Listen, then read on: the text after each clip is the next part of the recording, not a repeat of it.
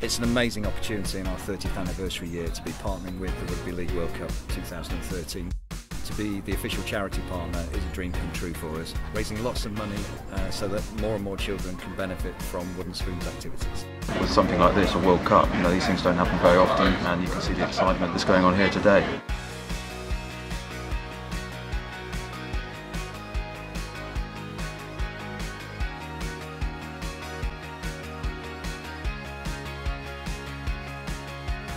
We commit to about 60 capital projects every year around the British Isles.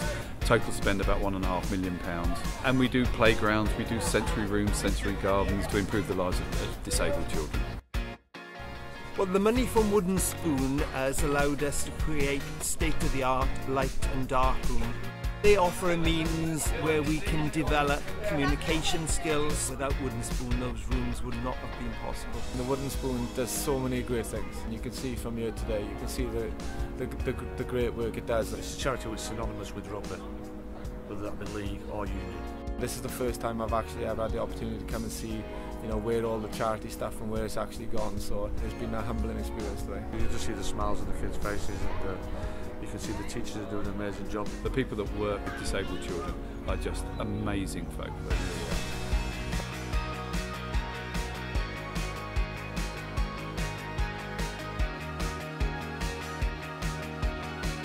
are. Our friends at the RFL and the Rugby League World Cup have been a supporter and a patron for Wooden Spoon for many years. The most exciting thing from the partnership from our point of view is demonstrating that we can actually put something back into the Rugby League game. This is an opportunity for everyone to have fun, put Wooden Spoon on the map, get into the Rugby League regions and make sure that there's a legacy that comes out of it. This is just the latest manifestation of our long-term partnership, and we look forward to working with the Rugby League community for many, many years to come.